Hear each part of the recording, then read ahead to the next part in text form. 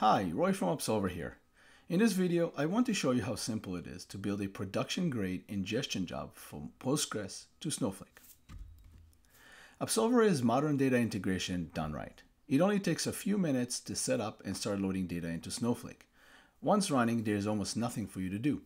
Using our exact sync technology, Upsolver is able to guarantee exactly once delivery with strong ordering. This greatly simplifies incremental loading of data into Snowflake and makes your dbt models simpler to write and manage.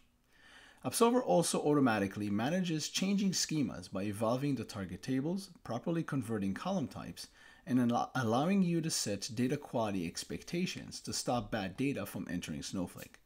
Finally, you get real-time observability of both your data and ingestion jobs right out of the box.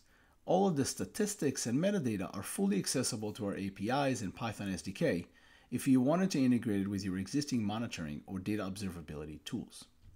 So let's switch over to the Upsolver console and see how to set it up.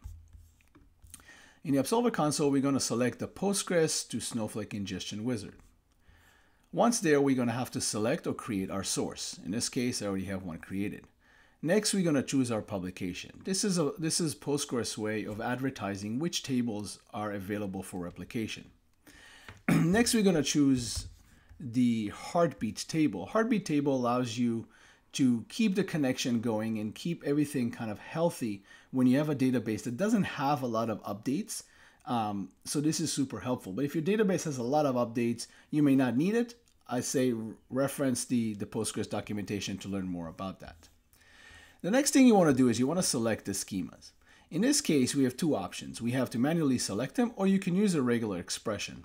Very simply, a regular expression, you just pass your regular expression, and then we automatically select it. So in this case, I want all the schemas with starts with the letter P.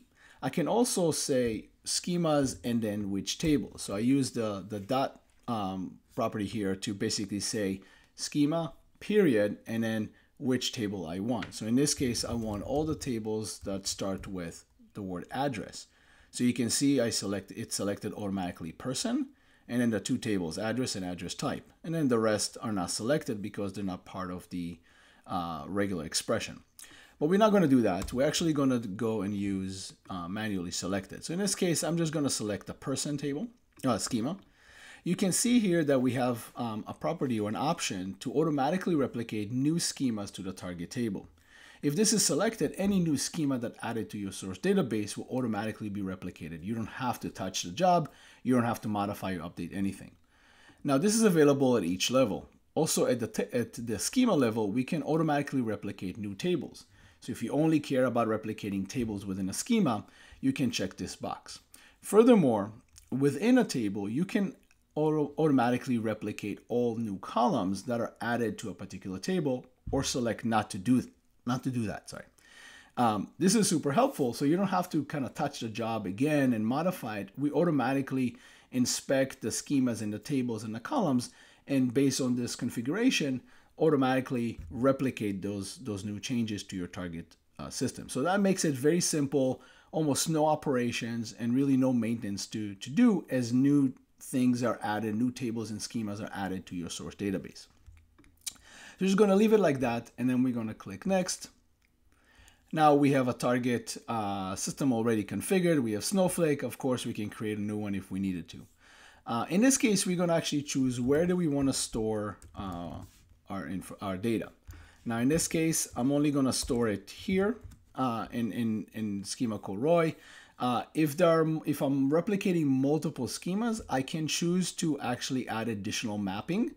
So in this case, let's say I want to have the production schema and I want to map that to a different target schema. I can do that.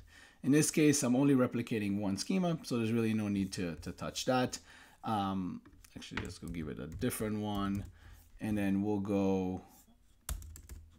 Never mind. We'll go this. We go next. Now the next thing we want to do is we want to actually configure how frequently to update our target table. In this case, I want to update fairly frequently, so I'm going to choose 1 minute. Next, you can choose how you want to handle deleted rows. So in this case, we can either permanently delete the row, right? In this Upsolver, absolutely delete the rows in the target table, or we can mark the row as deleted by simply adding a new column called Upsolver is deleted. That's a Boolean, and that's set to true when the row is deleted in the source, and it's false if the row is just updated or inserted. So we're going to choose that. We also allow you to insert an Upsolver event time column into your target table. And this is a time, or the timestamp that Upsolver inserts a row into Snowflake. And this is an incrementally row timestamp, so that if you need to manage your incremental models, or if you're trying to catch late arriving events, you can actually build your incremental logic on top of this particular column, and you know it's always globally incrementing. And if you ever need to catch late arriving data, this is the best way to do it. So highly recommend using this particular column. All right, we click next, and then we see that everything is already in place for us. Now we just click run, and then the job will start running, and then I'll come back in a minute and show you what it looks like. Okay, we ran the job. Now we're going to switch over to the job monitoring panel. Now in the job monitoring panel, there are two jobs created for us. The first one is called an input. The second one is called an output. When you click on the input one, you can see that there are multiple tables here that are now streaming. Before we started, these tables were automatically snapshotted, right? And then once the snapshot completed, now we begin to stream the CDC changes. Just simply looking at this, we see everything is streaming correctly, and we know that our staging location is being loaded automatically from the source database. So we'll switch over to the output job. Now the output job is actually divided into a number of sub jobs, and this is really powerful feature. So every table in the source that is replicated gets its own individual job. You can see here we're replicating a few tables. More will be added automatically, but in this case we have a job per table. So that means that we can actually monitor the state and the health and the delay of each of these tables. So we can see right now there's no delay. There's data moving forward. We can click on here and we can actually see that, you know, there's the amount of data written to the target, about 19,000 rows. If we want, we can click on all of these statistics and we can actually see what's going on. We can see that, you know, we read 19,000 rows. We also wrote 19,000 rows. So now we know that, you know, it looks good. Like we're not missing any data. We can see how big that data is, right? It's 4 megabytes, not very big. And we get some statistics here on how well we're writing data into the target system. So this is a really powerful way to kind of inspect all the different jobs that are writing data into your target system. Now that we have that going, let's switch over to Snowflake. We'll refresh, and we see here that we have some of our tables already replicated. So we can click here, we can preview the data, and we can see that we have data. We can also see here that we have the Upsolver event time column. We have the Upsolver is deleted. And we also have an Upsolver primary key column. And this is because the source table did not have a primary key. With that said, I think we are done, and I appreciate your time. Thank you.